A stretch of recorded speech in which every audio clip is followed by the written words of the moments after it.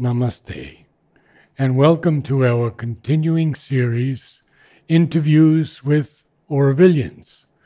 Today we have Holger back with us on music, and this will continue for some time. So we welcome all musicians, all lovers of music, to see these videos because they're very important for the future. Today we will talk about a number of things, and I begin with a quotation of a question from Amal Kiran to Sri Aurobindo, and we'll take it from there. Once you have said Goethe not being one of the world's absolutely supreme singers. Who are these then? Homer, Dante, Shakespeare, Valmiki, Kalidasa, and what about Aeschylus, Virgil, and Milton? I'm sure you know many of these, Holger. Then he says, I suppose all the names you mention, except Goethe, can be included. Or if you like, you can put them all, including Goethe, in 3 rows. That is, okay, Sri Aurobindo says this. First row, Homer, Shakespeare, Valmiki.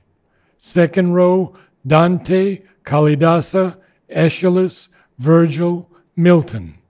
Third row, Goethe. And there you are.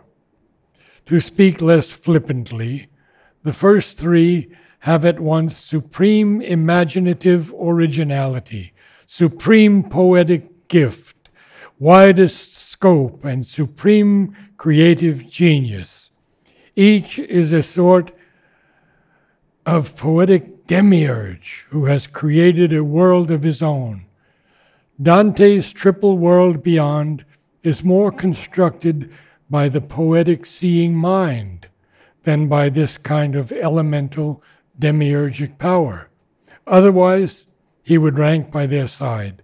The same with Kalidasa. Aeschylus is a seer and creator, but on a much smaller scale. Virgil and Milton have a less spontaneous breath of creative genius. 1 or 2 typal figures accepted. They live rather by what they have said than what they have made. Holger, we have gone from a world that lived by the objective senses, the 5 senses, and humanity is now entering a world of the subjective.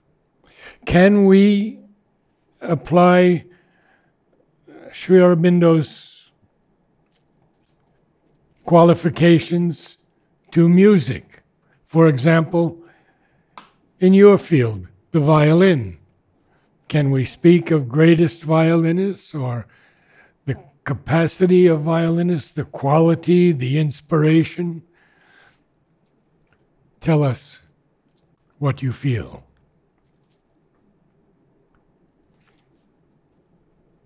If we are going with such a list of the poets, first we have to understand that those poets are, all of them, creators, whereas violinists, generally speaking, are playing creations of others. Yes. So in any case, any list would limp very much compared to that. If any, we should put composers there, not violinists. Ah. I have very great respect for certain musicians that are executing works of others. Like we spoke the other day when we speak about pianists, we seem to have the same liking. So we would like, both of us like Dino Lipatti and don't like Glenn Gould that much. Now, Glenn Gould I mention here because it's out of the question that he is one of the greatest pianists of the 20th century. Yet, we both like him not that much. We respect him, I guess, We should, in any case. Yes. It's unbelievably clear how he plays and gets all the lines equally. It's right. But at the end of it, I feel I have heard Glenn Gould. And when I listen to Dino Lipatti, I don't have that feeling at the end. I don't have the feeling I heard Dino Lipatti, the great. No, I heard a piece of music. And even that, I forget about the composer. It becomes just this flow of structure and emotion and insight. So the two of us tend, when we have that kind of experience, to rate, as with Dino Lipatti, to rate that higher. We just have more liking for that where the person disappears rather than appears in a very impressive, shining way. Then we had that American pianist who won the prize in Russia for the Rachmaninoff. Big, tall Texan guy. Okay. Don't know. I can't remember his name at the moment, but it'll come back. But I have felt very often a great beauty in Richter. What do you feel about him? Very much like Dino Lipatti. When I see him playing what he plays fantastically, like Schubert, then it's not even Schubert there anymore. It's for me then it's just the chord and the material of the music that is becoming all. And that's what I love. And it goes well together with an interview with him, a whole movie, when he's old and couldn't play anymore. And at the end of that movie, he said, into the camera, "I don't like myself." And I was so touched by that. Yeah. But people have to understand it in the right way. Exactly. It's not a psychological problem he has here. It's something he is not attracted to. But Karajan is at all moments attracted to that, to Karajan. I would assume, I didn't know him personally, but from the feeling I get when I listen or see him, that's the feeling I get. See him especially, I Especially, think. yes. Yeah, yeah. Yes. And well, now we're into conductors, but Furtwängler, Yeah. I just saw a very rare video of him conducting. Quite special. I will send it to you. Okay. Yeah. Yeah, so we get, it doesn't matter whether we speak about poets or whether we speak about violinists or Conductors or conductors, composers. doesn't matter. It seems to be that, can we say the magic word ego here when the ego gets more in the foreground in the creation of something? I would agree. It's just so overused, the word, and so extremely misunderstood. Yeah. Yes. That I put a little hesitation on using that word. But somehow we have to grab this. So then suddenly the whole art world and also the rest of it is more like two grades. Is it more in this direction or is it more in that direction? Maybe it's personality, which is also ego. Mostly, yes. The personality of someone. For example, we could have someone who plays beautifully, and I have seen this Chinese fellow play beautifully at times. And yet, one gets the feeling of the showman. You speak of Lang Lang. Lang Lang. Yes. Yes, I'm speaking of Lang Lang. Yes. Exactly. You get that, and there is great success in that because people like to identify with this. And I have not a disregard for people like that. Also say, for example, if you take a rock guitar player called Steve Vai, one of the greats, fantastic. He has supreme command over his instrument and all the things you can do with it. He knows exactly how to stand to get the right response from the amplifier. It's wonderful. He also has nice long hair, and when he plays, he has a fan blowing his hair, so it really looks fantastic. It is quite clear what his message is about. It's about him. But he does it better than anybody else. So I have admiration for that. I have respect for that. Yeah. Yeah? Yes. It's just not filling my days to be so attracted to that. I see it, and then I said, man, he knows his job. It's so good. I felt that way about Pletnev when I first heard him do the Gates of Kiev, the Mussorgsky, yeah. Mussorgsky pictures at an exhibition. And my friend Gilles said, there's too much rubato. I don't like it. Okay. So how do you feel about rubato? It cannot be answered generally because it depends where and in what music or even speaking. Of course, rubato creates some kind of drama, which it is there for, generally, and then overused. And if you overuse it in romantic music, or you can't hardly overuse it, it's allowed, it's required. And when you do that in Baroque music, it is a totally different thing. So it's like vibrato on the violin. It's not a good or a bad thing. It's a device. So if you play tango non-vibrato, you fail. But yes, if you play some Telemann solo sonata for violin and you do it nicely on the G string with a lot of vibrato, you also fail. Fail? Why? Not that it is not allowed. Anybody can do anything, that's totally okay. But there is in a composition, hopefully, an inborn power. An inborn, yeah, maybe one can say that, an inborn power. And like on a wave in the ocean. So as a surfer, you can go wherever you want, but if you want to ride the wave and use the power of the wave, then you have to ride in a very specific way. So you're a good surfer if you can ride long and elegantly on that wave. And fast and whatnot. I'm not a surfer.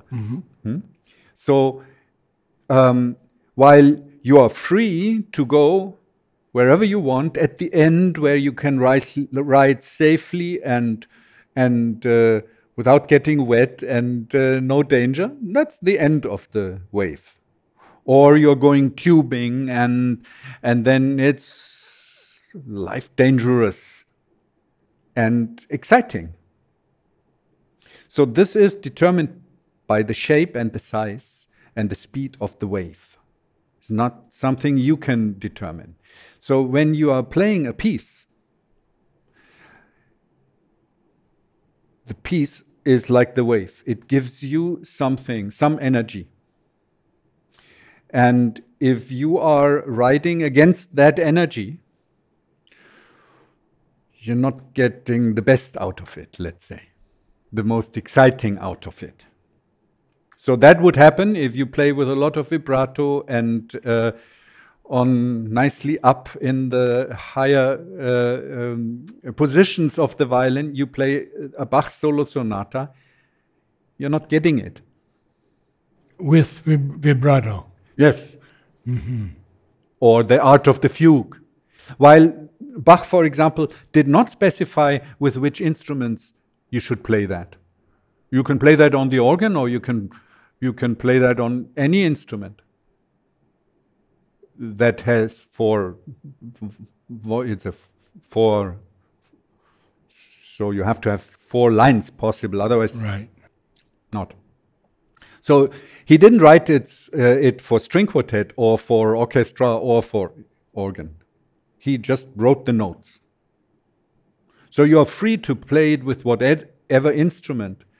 Even in terms of speed, Bach allows a greater variation than many other compositions, which is actually very fascinating, that you can play a Bach piece in many different speeds and they all work.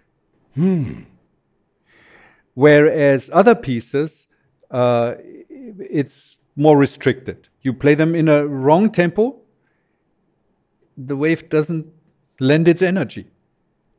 Yeah. Mozart, for example, if you would play, like I did as a child, the E minor violin sonata,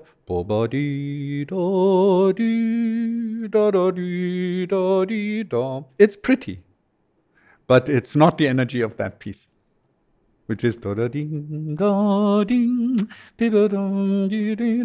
which is driving forward. But because it's amicable, Mozart is kind of always amicable, you can slouch it down and don't realize it. But once you play it in the right tempo, you know the big difference. And that is with Bach not that much, I feel.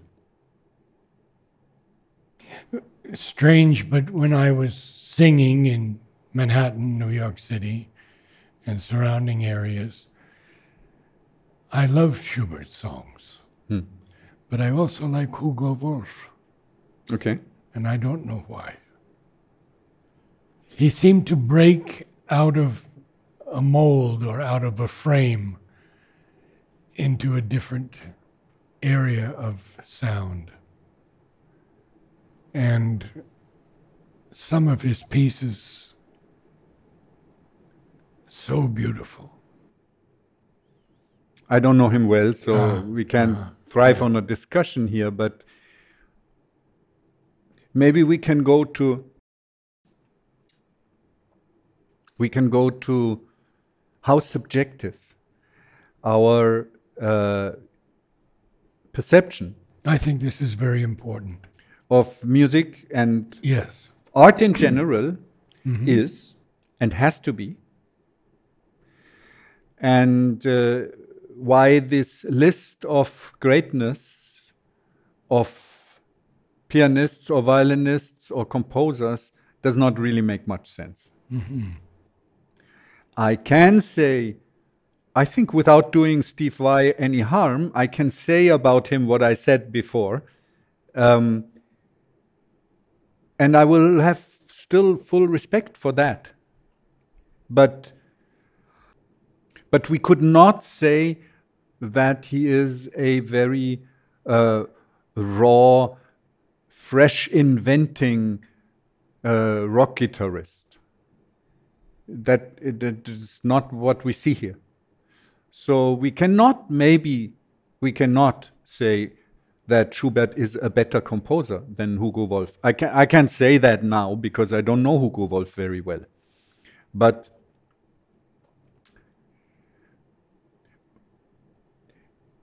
and we have Schumann also put in Dichterliebe. Yes, but these are all, now you say that from a perspective of a singer. Yes, only from a perspective of a singer. I'm trying to see it from the perspective of a creator.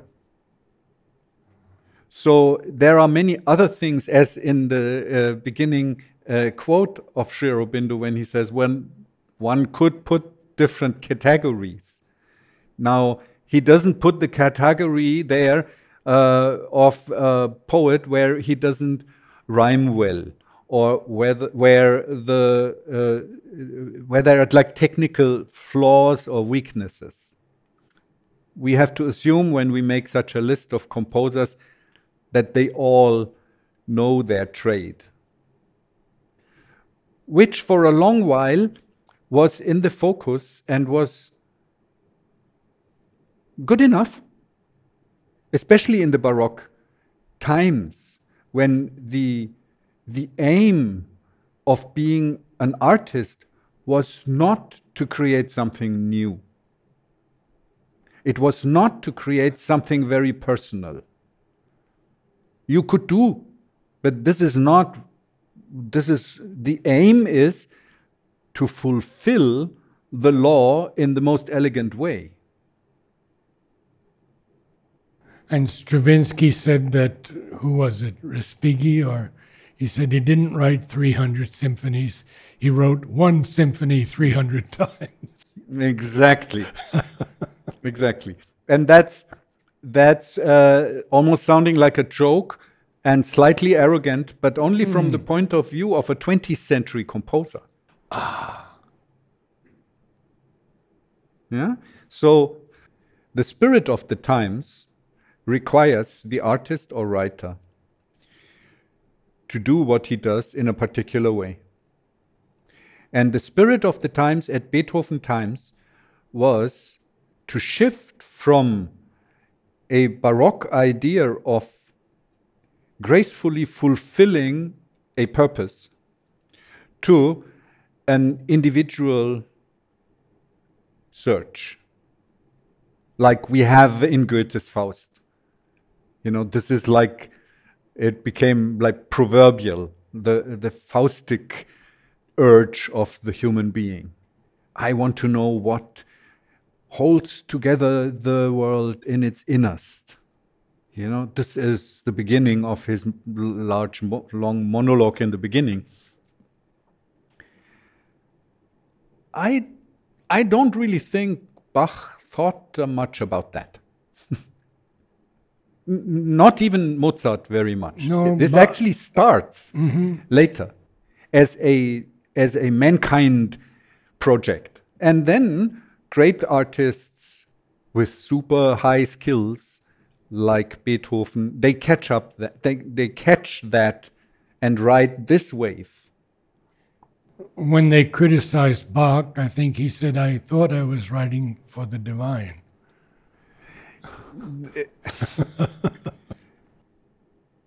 Quite surely he did, but that everyone could say. Everyone can say that this is, but which divine? That one of 1600 or that one of 1800 or that of the 21st century? Interesting. That is very important. So when Beethoven comes on, would it be possible that there was a breakthrough also? Yes, that's where this comes. That's where it comes. Yes, because it was important to write from the individual point of view and then go as divine or as universal rather than as possible. And that is what he managed, and maybe earlier than others and maybe better than others, and that makes him the towering figure among other composers who tried. I would have to say that in the late quartets, he certainly did it. Yeah, because he goes into something which goes even beyond the individual then. So his main task would have been to achieve this individual formulation that he managed. But in the late quartets, he goes actually in something where I sometimes think he doesn't know himself where he is trying to reach, because it's, in a way, not even yet come down. It's a 20th century music. Yes. Without certain devices, techniques that only came in the 20th century. But the thrive that almost going into the material of the music entirely without the singable, emotional, amicable thing. So he jumps over the romantic. Yes. Yes, he did. Yeah. That's quite fascinating and maybe also unique. And Bach does not attempt that, ever, I would say. He is always in this completely fascinating mechanics of the rules and how he can make this so unbelievable, special and artful from all points of view you want to look at. It's always this fascinating crystal. That's why he is, I think, also so universally loved, because at this perfect fulfillment of the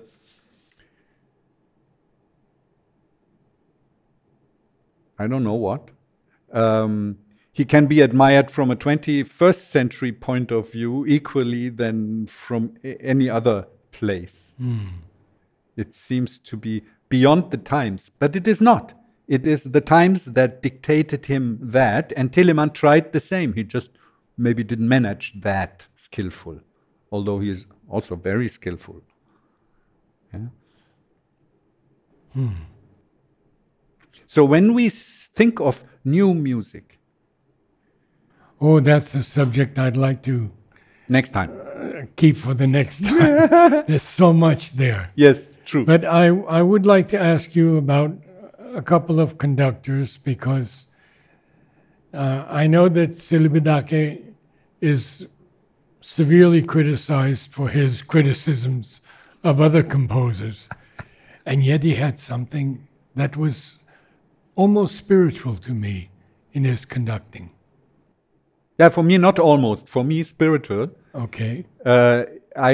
Because, see, initially you said there was the kind of, you placed the five senses to objective.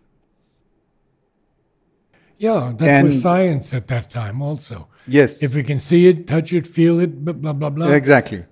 It's real. And then we put the not five senses, that would be the emotions, we put that to the side of subjective.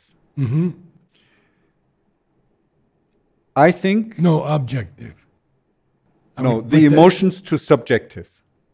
And the direct perception of the five senses to objective. Objective. Okay. Got it, yeah. This is how it's generally done. Mm-hmm. Colloquially speaking. Okay. And I think it's a mistake. I do too. I think the direct perception is extremely subjective. Agree. We cannot see anything objective. We can create, after the fact, an appearance of objectivity by I hear what you say, I hear what that person says, so we can extrapolate some objectivity that none of us can actually think, see, perceive as that what it claims to be, the objective thing. Like in that thing where there's this elephant in the dark room and people go in, the one feels the trunk and says, oh, it's a snake, and so on, this famous teaching story. Mm-hmm. And why is that nice and works as a story?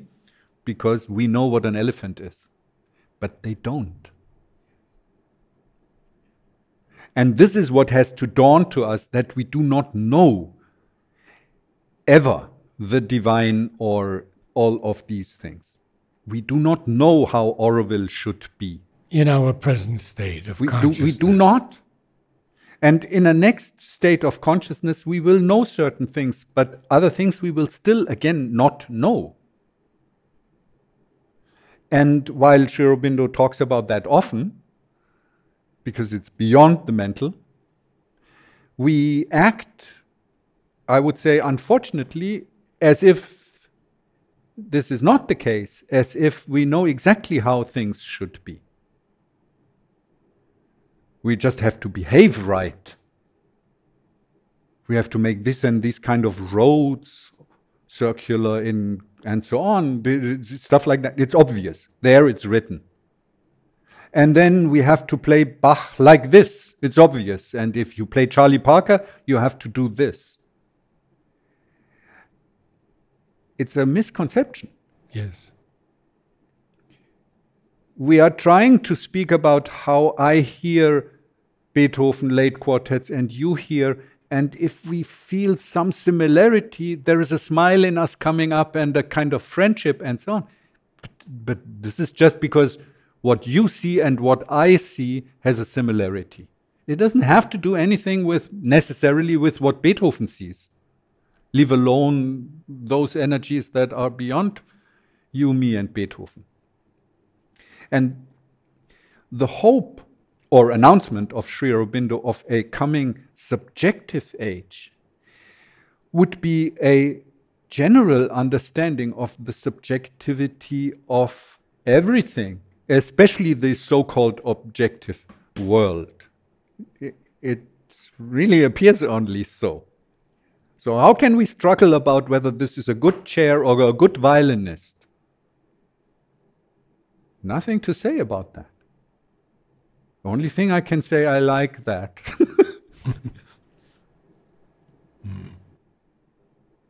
We've talked before, I think, about Mother listening to all kinds of rock and roll. She did. I didn't know. And she says, they are standing on the threshold, but they don't know yet how to cross over. Yeah. How beautiful. Nice. Yeah. Well, thank you so much, and look forward to seeing you next time. With pleasure. Namaste all.